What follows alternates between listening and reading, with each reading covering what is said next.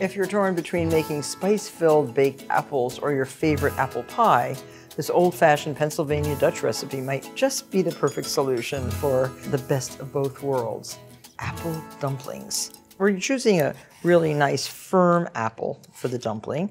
Peel the apples, leaving the stem intact, and we are going to core them partially.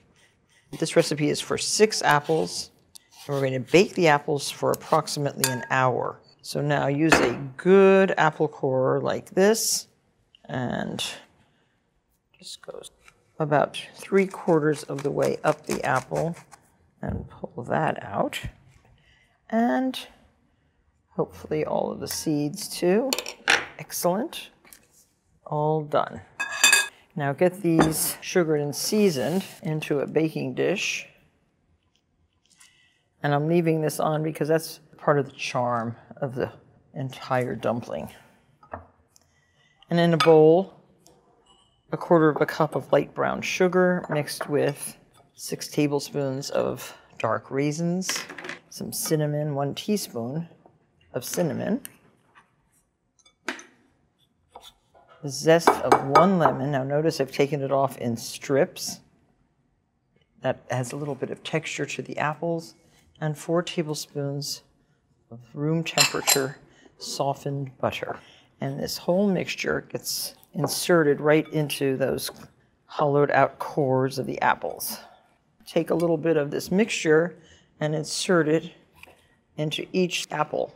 This adds a tremendous amount of flavor in the apple, and it's a surprise to the person who's eating the apple. And see, it goes very easily and quickly. Oh, I missed the seeds in that one. Just use a little 1/4 teaspoon measuring spoon and dig them out. See, there are some seeds left in here by mistake. And using an offset spatula like this is by far the most efficient way of filling the cavity. There. So, 3 tablespoons of water. Put the apples right into a 350-degree oven and bake for 1 hour.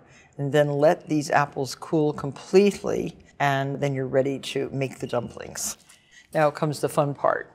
On a lightly floured surface, roll your dough, and this is 1/3 of a recipe of pâte brisée. Roll it into an 8 by 14-inch rectangle. Out of this rectangle, we'll get 2 triangles for 2 apples. So there, that's pretty much what we're looking for. And I have cut out a 9-inch equilateral triangle. And you should be able to get 2 triangles out of this rectangle of dough. So practice up on your geometry skills, bakers, and delight in the fact that you can still remember something of the 8th grade or 9th grade whenever you took geometry.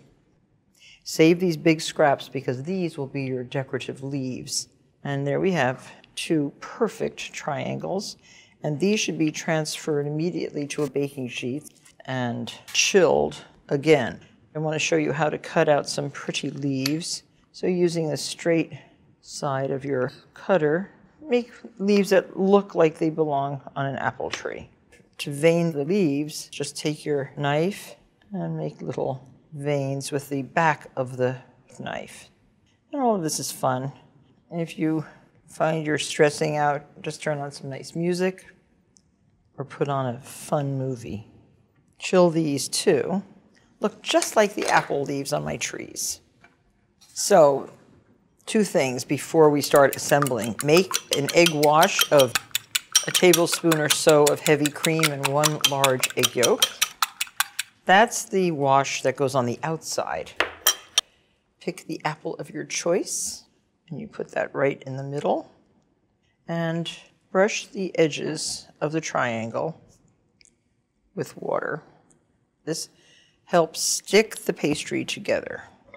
And then lift this up. Keep a little flour handy and just pinch and abut the dough, pushing it together like that. Leave the top points open to expose the stem. So cute. You can egg wash it now the first time. and then again after you chill. This will give a beautiful golden brown crust. Preheat at this point your oven to 400 degrees. Now your beautiful leaves, put some egg on the back, and these get stuck right on your dumpling. So now I am just finishing egg washing all 6 dumplings, which can actually fit on one baking sheet on parchment. Don't forget the parchment paper. Have your oven preheated to 400 degrees. A second little touch-up of the glaze will ensure an even brownness to your crust, and you want it nice and brown. And right in the oven, 25 to 35 minutes.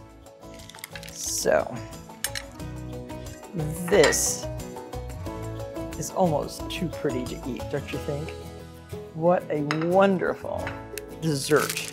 It is one of the most charming and most delicious ways to serve an apple. Enjoy.